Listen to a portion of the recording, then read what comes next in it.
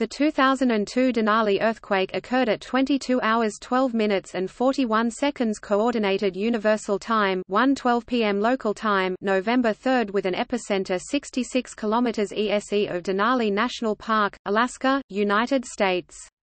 This 7.9 MW earthquake was the largest recorded in the United States in 37 years after the 1965 Rat Islands earthquake.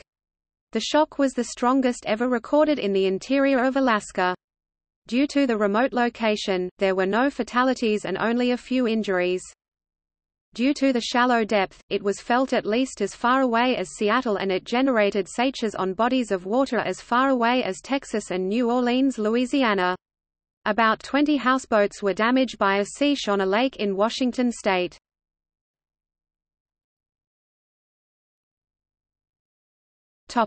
Tectonic setting. The Denali-Tochunda Fault is a major dextral right lateral strike-slip system, similar in scale to the San Andreas Fault system. In Alaska, moving from east to west, the plate interactions change from a transform boundary between Pacific and North American plates to a collision zone with a microplate, the Yakutat terrain, which is in the process of being accreted to the North American plate, to a destructive boundary along the line of the Aleutian Islands. The Denali-Tochunda Fault system is one of the structures that accommodate the accretion of the Yakutat terrain.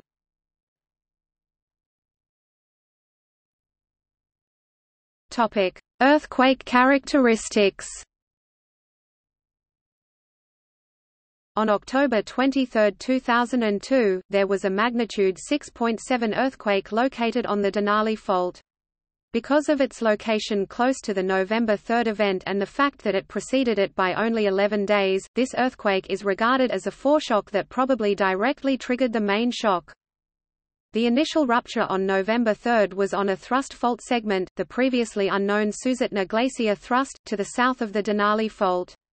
The epicenter lies just 25 kilometers (16 miles) east of the October 23 foreshock.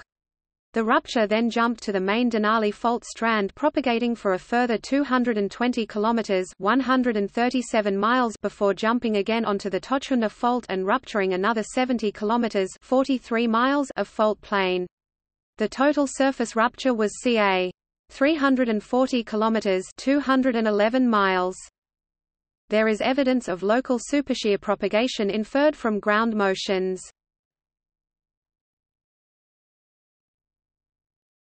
Topic: Earthquake damage. Minor damage was reported over a wide area, but the only examples of severe damage were on highways that crossed the fault trace and areas that suffered liquefaction, e.g. Northway Airport. Several bridges were damaged, but none so severely that they were closed to traffic. Due to the general self-sufficiency of those living near the fault rupture, very few lifeline systems were compromised. These people tend to get water from private wells, heat their homes and cook their meals with gas furnaces and stoves, and maintain individual septic systems. The Trans-Alaska Pipeline system crosses the rupture trace. The pipeline suffered some minor damage to supports. There was no oil spillage, as the pipeline at that location was designed to move laterally along beams to withstand major movement on the Denali Fault. The pipeline was shut down for 3 days to allow for inspections but was then reopened.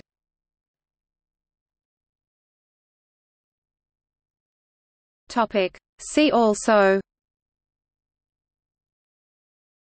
List of earthquakes in 2002, List of earthquakes in Alaska, List of earthquakes in the United States.